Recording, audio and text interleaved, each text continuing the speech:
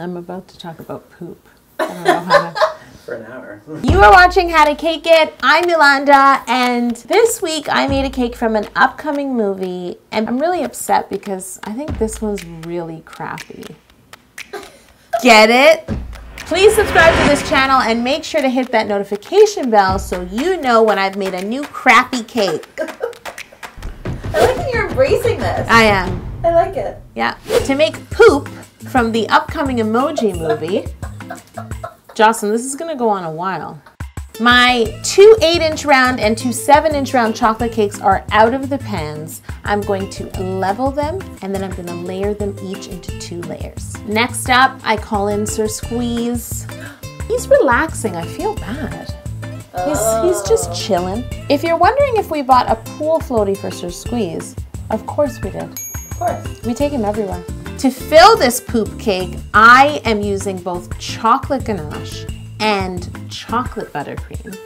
And I'm also gonna add some mini chocolate chips to the chocolate buttercream. It's what's on the inside that counts. I am redefining poop. That's what I'm doing. I'm taking the word back. We're gonna make it ours. We're gonna make it positive.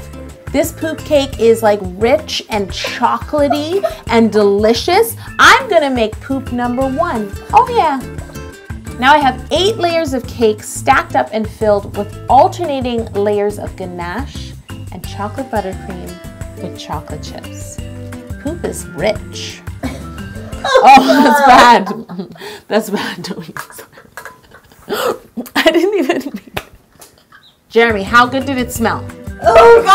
Oh yeah, shoot! You know when people say like, oh, he thinks his poop doesn't stink? His poop doesn't stink. Poop doesn't stink. He smells like chocolate on chocolate on chocolate. You may have noticed something new about me. I did it. I got tattoos. If you guys want your own tattoo, temporary of course, we have limited quantities of watermelon, sundae cupcake, and then we also have my giant chocolate chip mint ice cream cone and my cake of cakes. These How to Cake It temporary tattoos have already been sent out to Cake Tea Club members, and they're also in the summertime bundle. You can get your own at howtocakeit.com and join the rebels. Now that my poop cake is chilled and the buttercream is set, it's time to carve him into a piece of, well, he's like a big drop, right? I use my serrated knife and I carve poop. I did make myself a template. It was just flat, but I sort of used it to hold up against the cake and make sure my peak was high enough and he was sort of rounded enough. It has like some girth at the bottom. Even with simple shapes, it's important to carve away little by little because it's easier to just keep carving than it is to try and put poop back.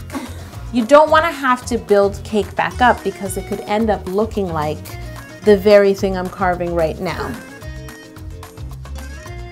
I'm really happy with this piece of, so I am gonna crumb coat him in ganache. If you want to see more emoji cakes and other character cakes, there's a playlist right here.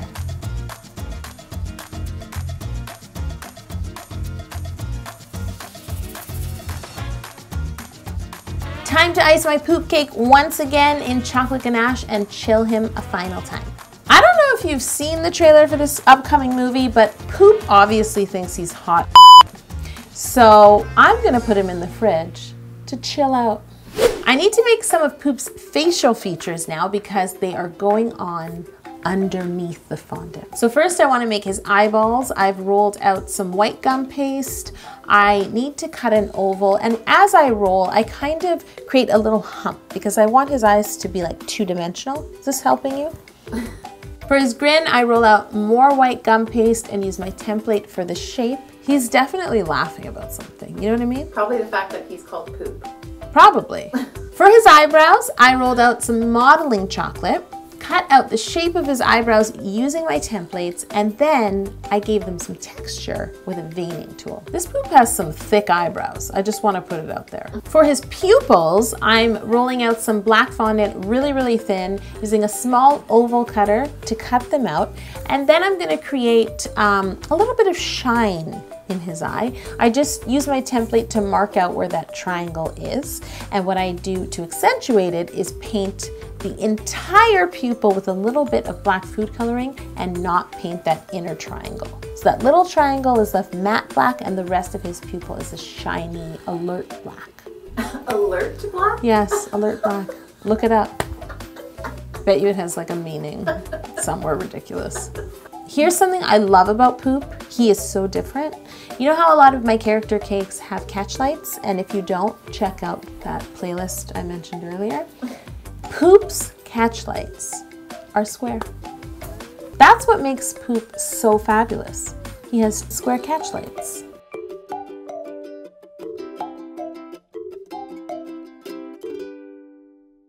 For his white bow tie, I'm rolling out some white gum paste, nice and thin. Get this, his bow tie looks like it's linen. That's how bougie he is. Like if you were Poop, would you choose a white bow tie? It's risky. It's risky. It's very risky. I was thinking about how to create the linen texture, and the best thing I thought of on the fly was I had some canvas, plain canvas. I laid it on top and then rolled my fondant pin over it, and that created that linen texture in my gum paste. Then I cut out 2 equal-sized bands and pinched both ends of each band together. Now I need to fold the 2 pinched ends up onto each other, creating a loop. And to keep that loop open, I just took a little bit of clean paper towel, rolled it up, and put it inside. So just something, a soft cushion to allow it to dry that way. Finally, I need to make the center part of the bow, so I cut out a little band from my linen gum paste and wrap it around those 2 bow loops where they meet in the center. Before I cover Poop, I need to add his eyeballs and his grin. I add them directly onto the ganache surface. I use my template to help guide where they should be. And now that they're secure, it's time to cover Poop in chocolate fondant. What if somebody tunes in like right there? It's time to cover Poop in chocolate fondant. I roll out my chocolate fondant large enough to cover this whole piece of Poop, and then I pick it up with my French rolling pin and drape it over. I'm going to smooth this cake with my hands because, well, he's like, you know, he's soft. Using my fingertips to really smooth around the eyeballs and the grin. I tuck as much fondant as I can underneath and trim away the excess.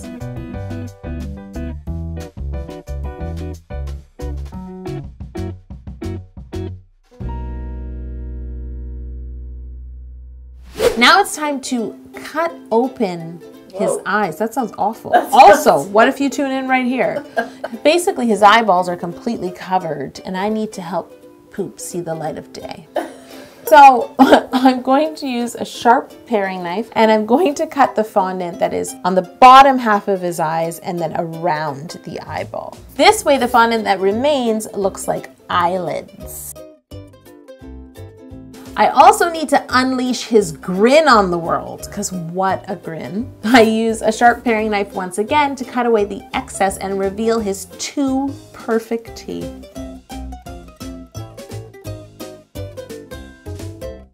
The thing I love most about this emoji movie is that it's about self-love and being your best self no matter what anyone else thinks of you. Here at How to Cake It, as a team, we really try to encourage each other to do that, and we all play a different role. You guys obviously know Jocelyn. You've heard Jeremy a couple of times. Heard me mention Orhan and his terrible sweeping, but you don't get to hear a lot about Connie, who is an integral part of How to Cake It. She does a whole lot of things that you guys don't get to hear about, including finding all of the things that we sell on howtocakeit.com, dreaming them up, working with different artists to create things like this very rebellious watermelon tattoo. Sir Squeeze would not be able to lounge in a pool without Connie. Sure. July 26th, which is tomorrow, is Connie's birthday! Guys, please leave a comment below wishing Connie a happy birthday, or head over to Connie's Instagram and leave her a cake emoji. Connie loves sweets. Connie, we love you so much. We hope you know it. Now we've told the world. Let's get Marvin Gaye to sing for Connie. Orhan? Connie. Thank you for the smile upon your face. Oh, Connie. thank you for that bloom that grows with grace.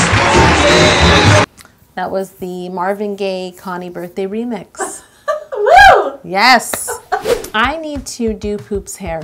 For his very coiffed wave, I take some chocolate fondant and just create sort of like a big long teardrop. Actually, at one point, it looked dangerously close to Poop. Not gonna lie. I feel like Poop is a bit of a hipster. Like a mature hipster, right? With a linen bow tie? Yes, he Linen is. bow tie. He's bringing back the wave. Yeah, I think I saw him on Ossington. They won't get that. Torontonians, you know exactly what I'm talking about. So I've created this sort of long teardrop with a point at the end. And then I actually used some more chocolate fondant underneath his bangs at the back just to prop up that wave.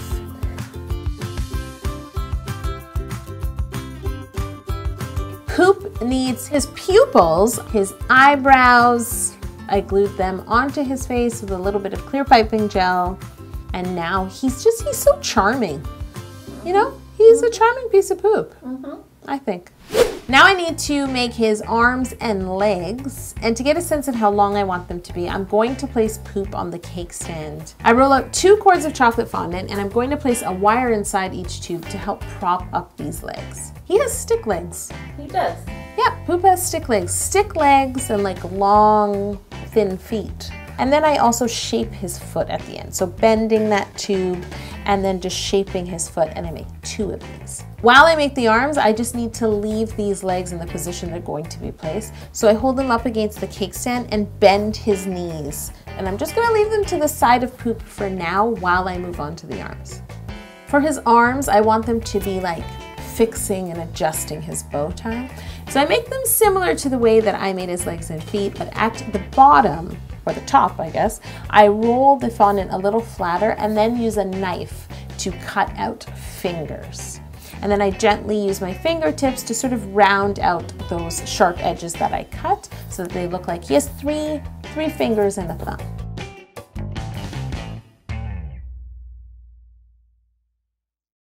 Now it's time to place his hands and legs onto the cake. So unfortunately, I have to lift him off the stand so I can secure his legs and arms on the stand. And then I place the arms on either side, keeping in mind that I want this sort of position so he can adjust his bow tie. Now I need to move Poop back on the stand with the help of Jeremy. Thank you, Jeremy. You're welcome. Right now, Poop is number 2, but when I add this linen bow tie, he will be number 1. Clear out, P. I'm flushing this toilet. There's a new number 1 in town. Oh my God. And it's this guy. And then I just want to take his hands and rest them on each one of the bow loops so it looks like he's adjusting his bow tie. Whatever, they call me number 2, but I'm not. Let me fix my linen bow tie.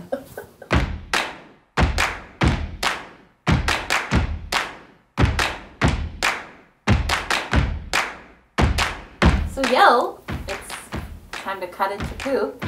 Yep.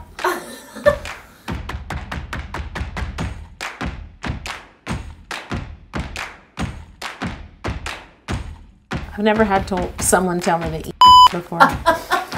But you know what? Something odd happened. I completely ran out of napkins and paper towels that day. What did you use, Yo? What a coincidence. Well, Poop had some toilet paper, so he lent it to me. If you want to see more emoji cakes and other character cakes, just click right here. There's a playlist. If you want to see giant food cakes, there's a playlist right here. Poop's not going in that one. If you're still with us and you can appreciate our humor, subscribe to this channel and hit the notification bell because Poop happens. No.